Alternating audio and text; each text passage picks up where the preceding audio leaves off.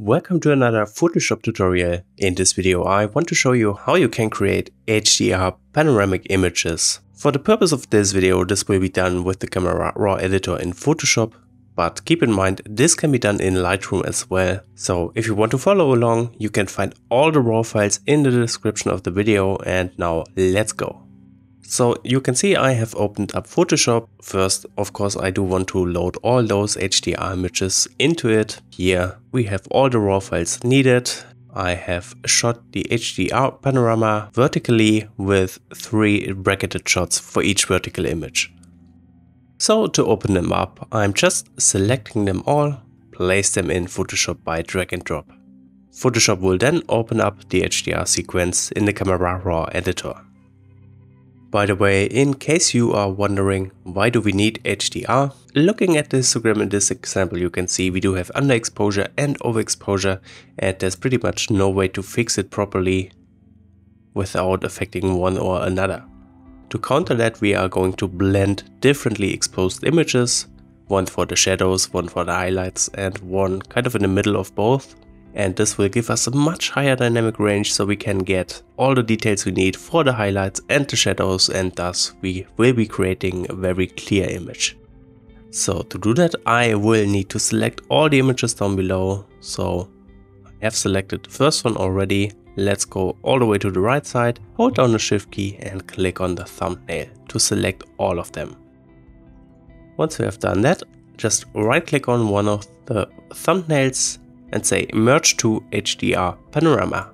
So since we're working with quite a lot of huge raw files, this will take a while depending on your system.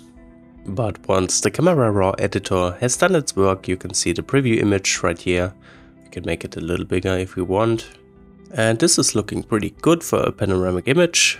We don't lose too much from the sky or from the bottom part. If we want, we can of course use the boundary warp just to fill those gaps.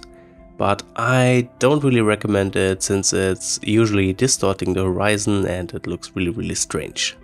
So I just leave it at 0. I'm also not changing anything with the projection. I also don't like to apply auto settings or auto crop since I can do that myself just to have some more control here. That means once that preview has loaded I'm just hitting the merge button. So after that we end up with an image like this. Of course it still looks super dark and we can actually see some underexposure happening, but first off let's crop the image. So I just got rid of a bit of the right side. It's not that interesting anyway. At the moment I'm not sure if I want to keep the tree centered, but for now let's just leave it at that point. The gaps on the left side will be filled later with Photoshop, so don't worry about them for now. So after cropping the image, let's also change the profile to Adobe Landscape, which will give us some more base saturation, and I think this looks pretty good for a sunset image. Then I do want to adjust the white balance. At the moment you can see it's a little heavy on the yellow side, so I do want to bring down the temperature without losing too much of that warm color tones, especially around the sun. But that's looking pretty good.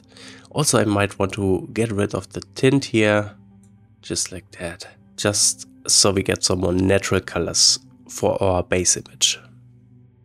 Then let's work on the exposure.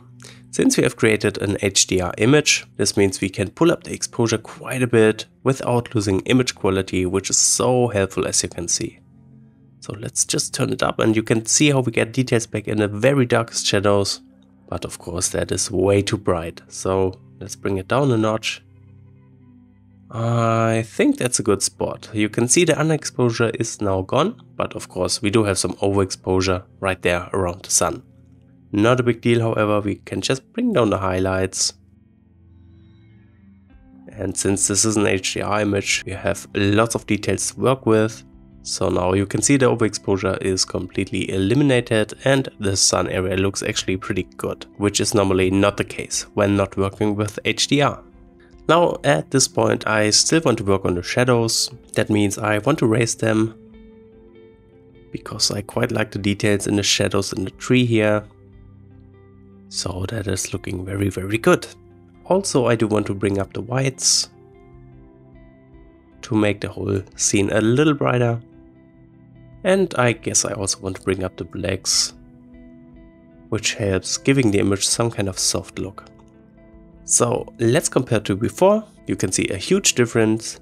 There's no overexposure, there's no underexposure, and all in all the image just looks very good. Next up, let's introduce some texture, and I also want to introduce some dehaze for some contrast, but I'm using very low values here because I don't want to overdo it. Then let's bring up the vibrance, since as I said I want this image to be saturated. Also I can bring up the saturation itself, maybe just a bit. Okay. And here we are done with the base adjustments. Next up, let's do some local adjustments. First off, I do want to change the bright area on the left side. That means I want to add some glow around the sun. And just for your information, I guess there will be some overexposure after those adjustments, but I think in cases like this, it's okay to have some overexposure. So let's choose radial gradient and create a really big one just here and place it right on top of the sun.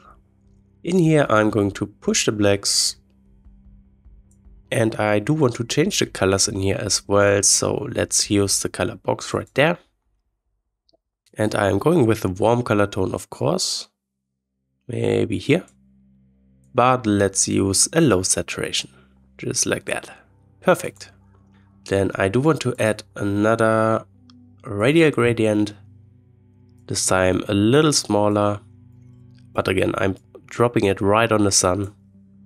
And again I want to increase the blacks. This time I'm also going to increase the shadows just to make the effect a little stronger, and on top of that I'm going to drop the dehaze. Now at this point overexposure really starts to come in. But since it's only concentrated on that area, for me personally it's okay. I just want to have this heavy glow effect around the sun.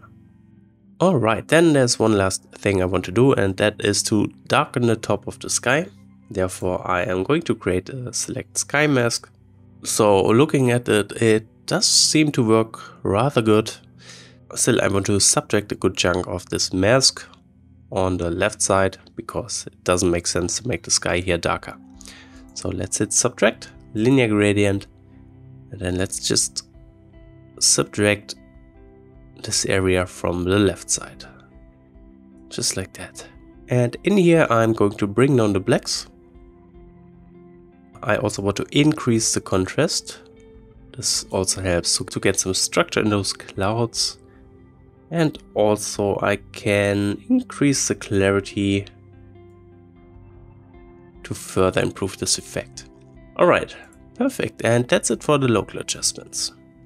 Again, let's compare to before. You can see especially the area around the sun now has this very strong glow effect.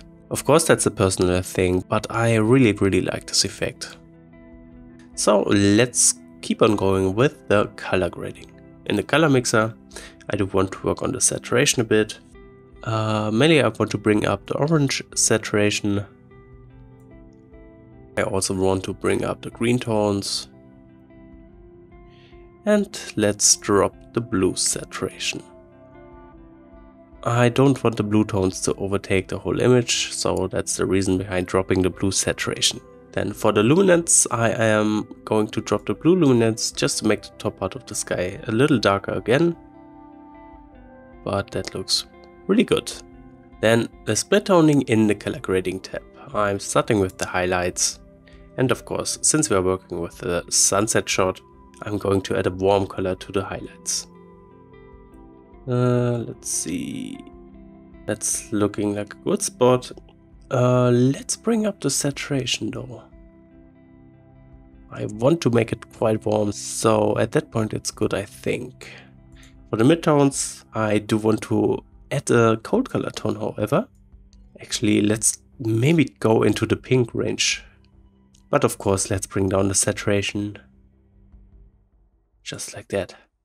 Then for the shadows, I am going with a very cold tone, just around here, and use a very low saturation.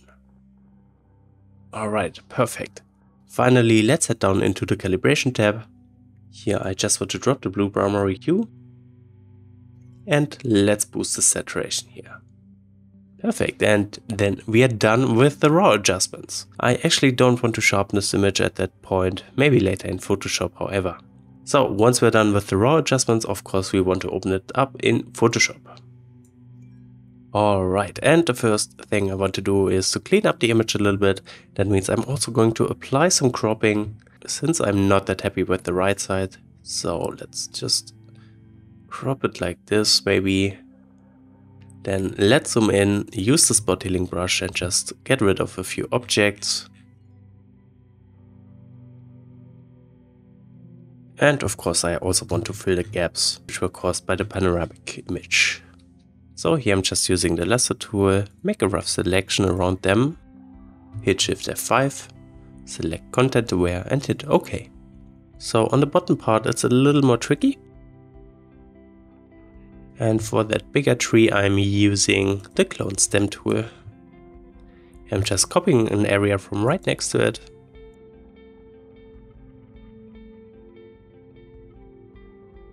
So that looks much cleaner. Next up, I do want to enhance the colors a little bit. So let's go into the adjustment layers and here choose photo filter. And I do want to bring up the density quite a bit. So this effect looks really good on the brighter parts of the image, but not so good on the rest of the image. That means I'm going to select the layer mask and hit Ctrl I to invert it. And then I'm using a white brush and just paint back in the effect over those brighter areas. Just like that. Then next up, let's work on some more glow. Therefore I'm creating a new layer, switch the blending mode to soft light. Again, use the brush tool, but let's bring down the brush opacity to around 10% maybe. And you can see I'm using a very warm color tone right there. So with a big soft brush, I'm just painting in a little more glow. Just like that. Perfect. Then I have the feeling this image is still lacking a little bit of saturation. So let's use another adjustment layer. This time go with vibrance and just bring up the vibrance here. Okay. That is looking pretty good already. Now I do want to merge all those layers. So at this point, be careful because I'm working very destructively. If you want, you can create a smart object out of this. I'm just going to merge them as they are. So I'm going to hit Ctrl E and got a single layer out of it. At this point, I do want to check the Nik Collection plugin for some more effects. And I do want to start with the polarization effect. You can see I already have chosen it. I have increased the strength quite a bit. So I, however, do want to add another filter. So let's do that. And I do want to introduce some more glow to this image by using the Glamour Glow effect. Let's restore some saturation here. And let's also add a little bit more glow. And I do want to add some negative control points just for the tree, because I want that to be sharp. So like this. Let's add another one right there. And maybe right here. Actually, I think I need to reduce the glow again, but that's looking really good. So let's apply it like this. Okay, we're almost done. Just one more thing I want to change, and that's the overall brightness. At the moment it looks rather dark. I mean, the histogram looks good, but I still want to change that. So again, let's head into the adjustment layer menu, and here we're choosing levels. Here I want to bring down the point for the highlights quite a bit, just to make everything brighter. But of course we will end up with some heavy overexposure. In that case, we just need to mask out the area using a black brush. Make sure to set the brush opacity back to 100. And then let's just brush over this bright spot. So that's looking much better. And at this point I'm done with editing. So I hope this video was helpful and interesting. If you have any questions left, feel free to ask in the comments, and thank you very much for watching this video.